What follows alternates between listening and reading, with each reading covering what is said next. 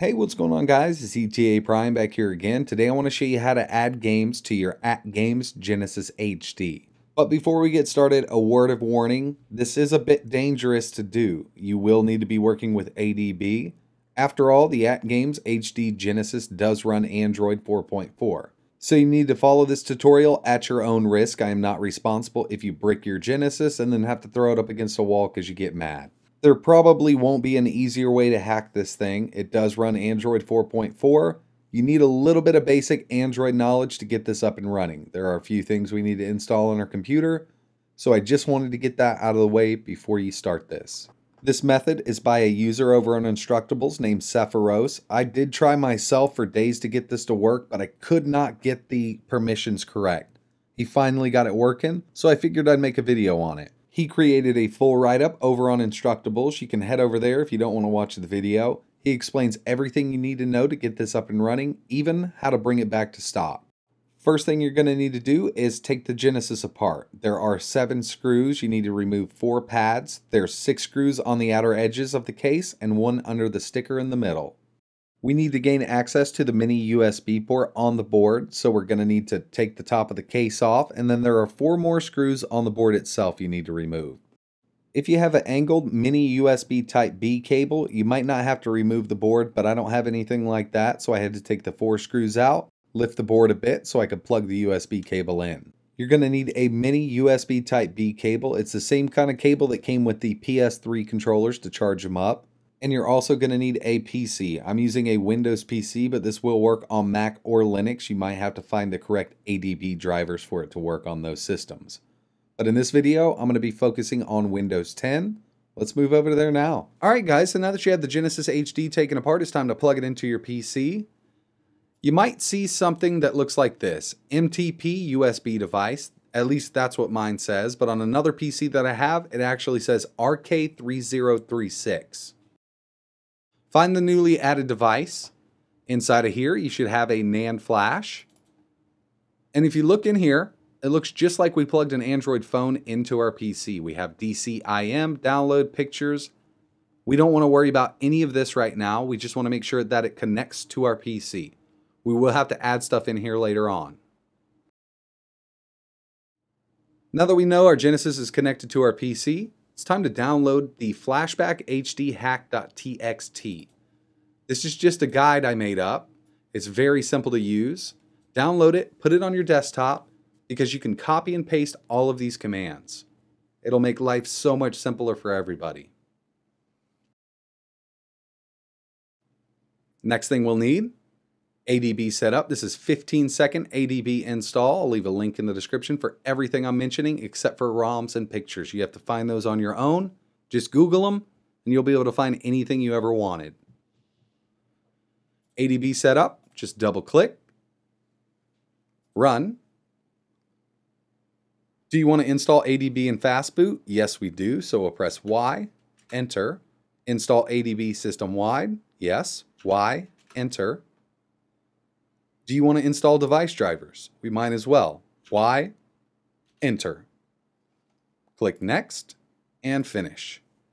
All done, it'll close down on its own.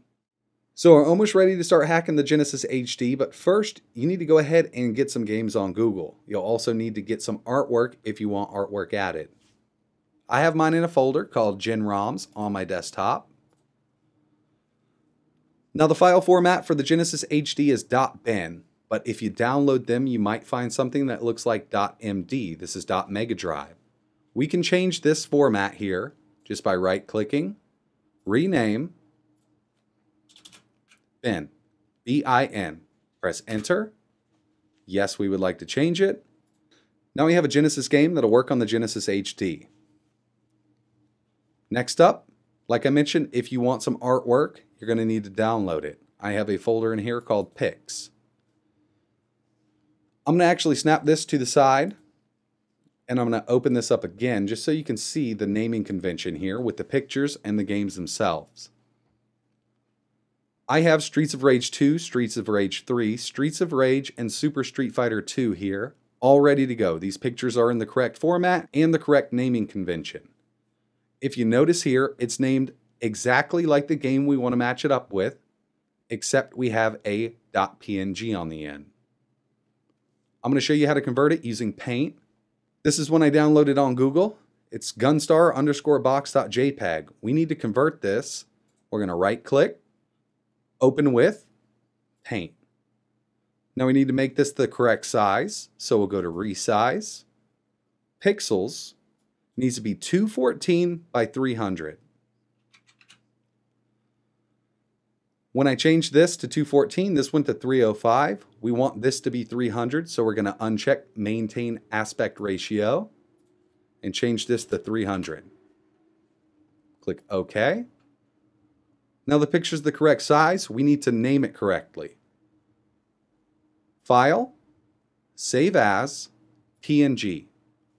You need to name this exactly like the ROM you want it to match up with. So this is my Gunstar Heroes artwork. I want it to match up with that.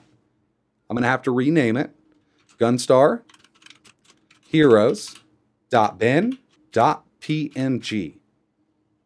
You can save it in the pics folder if you'd like to. Save. And there we have it. So this will match up with my Gunstar Heroes.bin. I'm going to delete the old one just so I don't get confused. And that's it. We'll now have games with matching artwork. After you have all of that set up, it's time to get into hacking this unit. Create a new folder on your desktop. Right click, New, Folder, name it Flashback.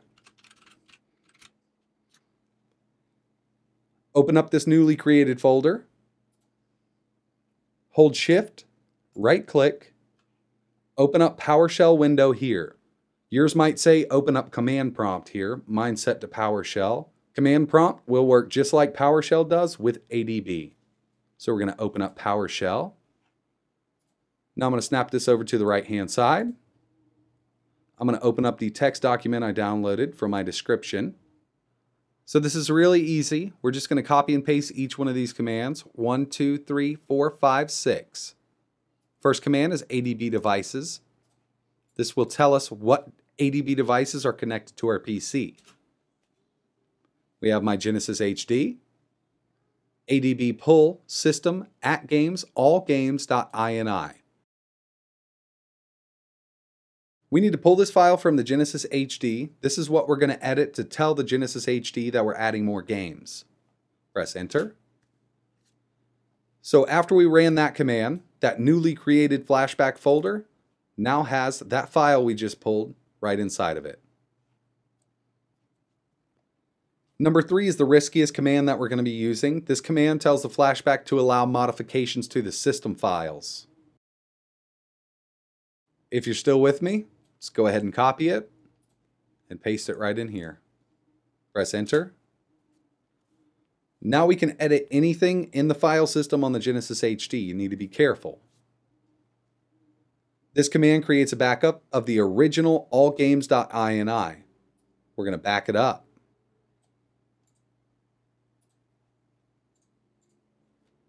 Press enter.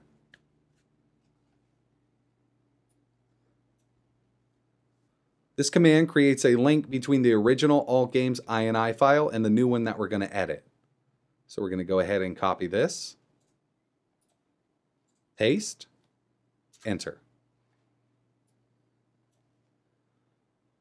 This command restores the original read-only state of the system files. So now we can't edit anything or break anything as long as we put this back in. All right, we can close ADB down and our text file. I recommend making a backup of this folder here. So I'm just going to create another folder and call it Flashback 2. That way I always have a backup. So I'm just going to right click, copy, I'm just going to paste it right in here. That way I always have a backup of my allgames.ini, my original file. Okay, we're almost done here. Let's create another folder on our desktop and call it Games. New folder, Games with a capital G. We're going to be working with this folder for a second. I'm going to take all the games that I want to add. I'm just going to snap this over here and open up my newly created games folder. I'm going to take my games, place them right in here. I'm also going to take my pictures and place them right in here.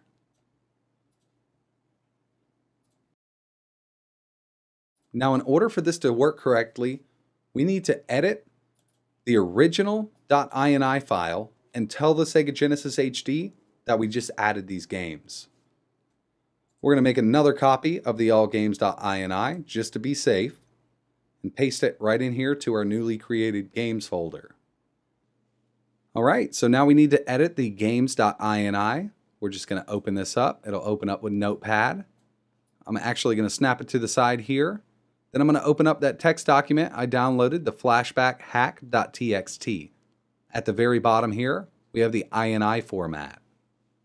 If you look over here, Adventure in the Park, File, Atgames, Genesis, Adventure in the Park.bin.gz. Platform Genesis, Genre Arcade. You can add a description, D-pad, and what the buttons do. We're going to scroll all the way down to the bottom in our INI file. We're just going to copy this, copy, paste it right at the very end. So from here, we need to change the game name to one of the games we added. I'm going to go with Gunstar Heroes right here.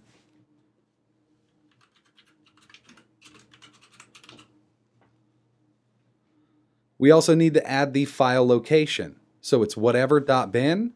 Ours is named gunstarheroes.bin. Easiest way to do this is to just click rename, copy, come over here, and paste it. You can also add the platform. The genre, a brief description, and what the buttons do. I'm not going to worry about that right here. I'm just going to copy this again. I'm going to go under here, two lines, paste. I'm going to add my next game, Streets of Rage 2. So I can copy this, paste it right in here for the name of the game.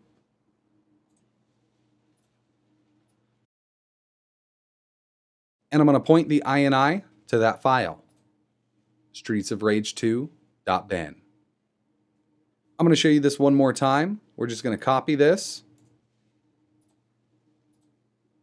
2 spaces down, paste. My next game is Streets of Rage 3. There's not much I need to edit here except for the 3 here and the 3 here. We'll go again. My next game is Streets of Rage. There's not much I need to edit here either.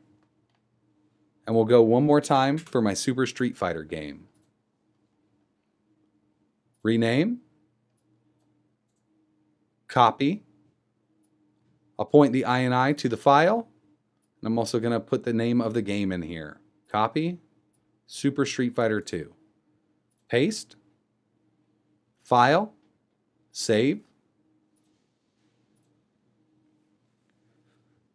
Now we need to place this games folder with all of our games, our artwork, and our edited INI file on the Sega Genesis HD. So we'll go back to the Sega Genesis HD, NAND flash, and we'll just drag it over here. Make sure it finishes copying up, and we're done. I'm going to move over to my Sega Genesis HD. I'm going to show you I have those new 5 games on there, and we'll play one real quick. You might want to reboot the Sega Genesis once just so everything shows up. Alright guys, so here we are with the freshly modded Atgames Genesis HD. We're just going to scroll over and find those new games that we added. Here's Gunstar Heroes with the artwork. Now I didn't name Heroes correctly, so I had to go back and rename the PNG to the correct name. So if you're running into issues, you probably have something named incorrectly. Streets of Rage, Streets of Rage 2, Streets of Rage 3, Super Street Fighter 2 Championship Edition. I'll go ahead and start Streets of Rage 2 real quick. Press start. And it should play like a normal Genesis game.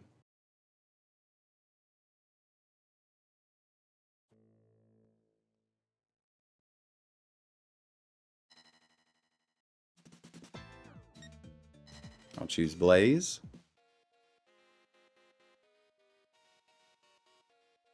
And that's it. So I definitely recommend not adding 100 games at one time. Add a few, make sure everything works, make backups of everything, and then add a few more. That's really the only advice I can give you. And also, make sure everything is named correctly. Everything is space and case sensitive.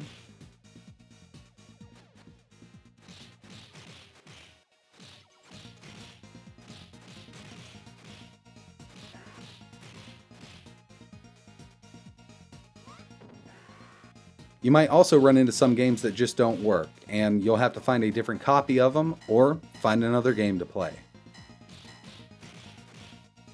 We'll back out of here. All the menus should function like they do with the original games. We'll go with one more. Gunstar Heroes. Press start.